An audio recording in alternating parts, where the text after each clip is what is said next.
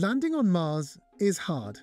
Of all the space agencies that have tried to do it, only America, the Soviet Union, and China have managed it successfully. America and China have both taken their landings a step further by operating rovers. They've used these to study in detail the red planet's rocks and its climate. So what happens when one of these rovers, NASA's Perseverance, comes across a rock formation that scientists reckon might contain a biosignature? I called up the person responsible for the mission to find out. So my name is Katie Stack-Morgan, and I am the project scientist for the Mars 2020 Perseverance rover. So this is the most sophisticated scientific laboratory that's ever been sent to the surface of Mars. Take me through the highlights. What are the things that Perseverance is using to study the surface of Mars? Some of those instruments are for remote characterization of the rocks around it. So we have the SuperCam instrument that basically fires a laser at the surface of Mars from the mast of the rover and can analyze the composition of rocks without actually ever touching the surface. But then we have instruments on the rover's turret or arm that actually come very close to touching the surface. And these are our kind of up close and personal observations. And there are two instruments on the arm, Pixel and Sherlock, that do really high levels of detail, spatial mapping of both the composition of the rocks and soils we look at, but also whether they have organics, and then how those minerals and organics and elements are spatially arranged on the surface. And that's really important for making a case for a possible biosignature. If and when we find them. We have a ground-penetrating radar to see into the subsurface of Mars. First time ever sending that kind of instrument on a rover, and that's to help us understand the geologic context of the observations we make at the surface. Let's move on to the most recent finding then that was published last week. NASA's acting administrator Sean Duffy talked about how the recent findings from Mars were the closest anyone's ever come to discovering ancient life on Mars. I mean, let's be clear, this is not a discovery of life on Mars, but tell me about what the sample was, how you found it, and then what the analysis you did with it was. Yeah, so this is the Sapphire Canyon sample. Also, we call it Chiava Falls. That was the initial target the rover first looked at. And these rocks are located in one of those river valleys that are coming into the crater. So once carried sediment by rushing rivers into the crater. And it was there near that boundary that we had an opportunity to use our proximity science instruments as Pixel and Sherlock. And when we got the data down, and it was kind of a run-of-the-mill plan, actually, we got the data down, we were like, whoa, what are these things? And just to be clear, the rocks you were looking at were a sort of mudstone in the distance.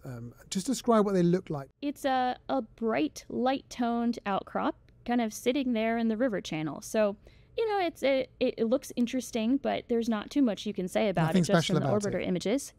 Yeah, not really, other than us thinking, okay, well, this could be an important place to test some scientific hypotheses. It wasn't until we got the proximity science instruments on the arm onto the outcrop that I think we really understood how special this rock was. So this unremarkable looking rock that you got close to with Perseverance, and you got the proximity instruments, so the spectroscopes and all of that, and to look at what minerals were actually in place. Describe for me what the interesting patterns were.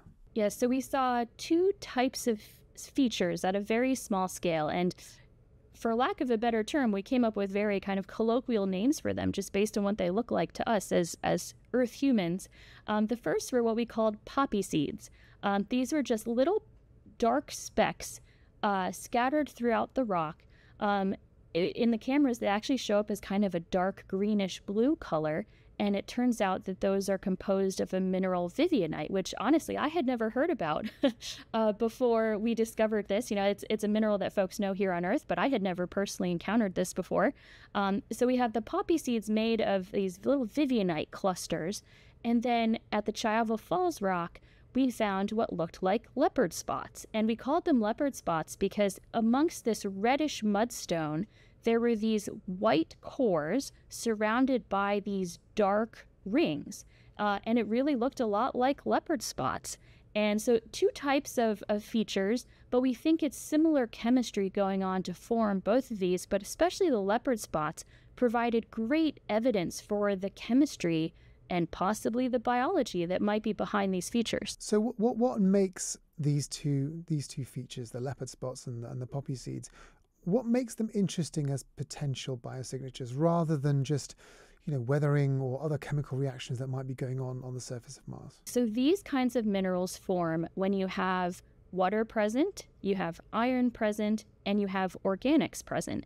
And again, these are reactions that happen on Earth. We do believe they can happen without the presence of life. However, here on Earth, this kind of chemistry is almost always microbiology mediated. But at the same time, we are doing the due diligence to go through the other ways, alternative ways these can form without the presence of life.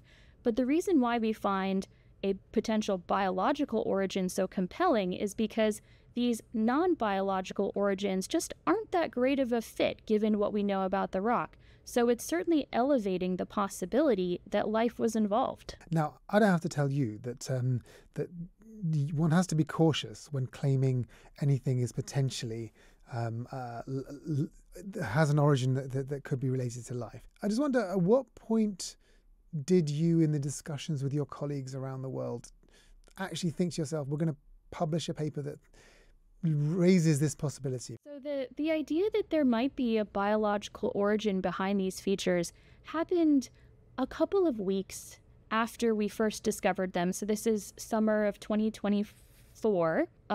We heard from the leaders of the Pixel team who have familiarity with some of these features here on Earth. And then at the end of July, we had just gotten back some new data showing that there were strong organics signals in the rocks. We were all gathered together here in Pasadena, California for a science team meeting. So we had most of our team members in person in the room. And we actually took a heads down on the desk, eyes closed, hands up vote for whether the team thought that we had a potential biosignature. Now, of course, I got to see because I was the one who asked the question. No, I did not have to keep my eyes closed, but it was, I felt such a thrill when I saw the hands going up around the room.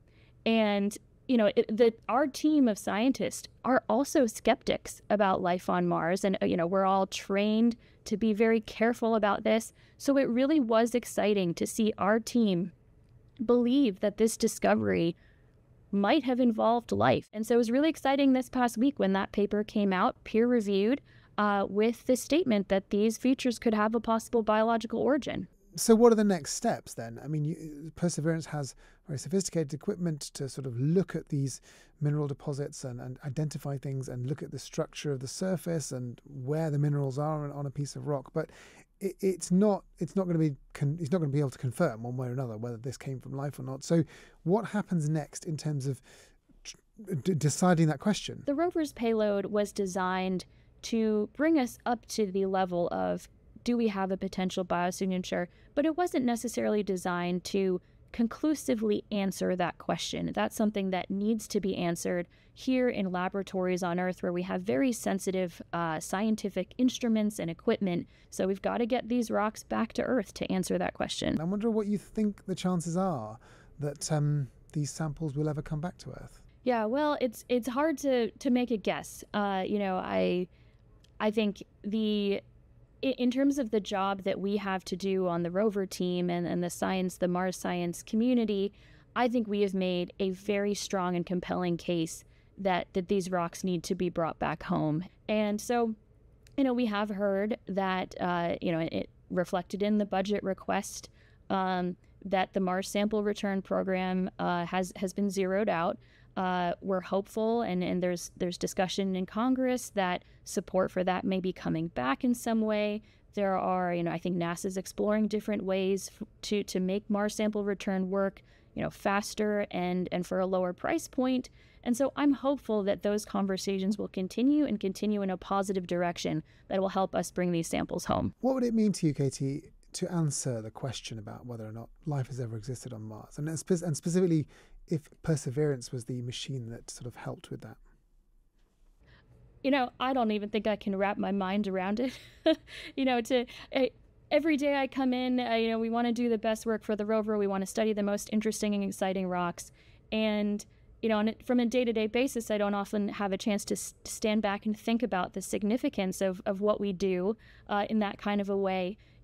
Talk about a life accomplishment, right? That would just be incredible. So, it's something that I don't often think at that level. But if that was my contribution to humanity, I think I would leave this earth a happy person. I think that's a fair statement. Katie, thank you very much for your time. Thank you so much.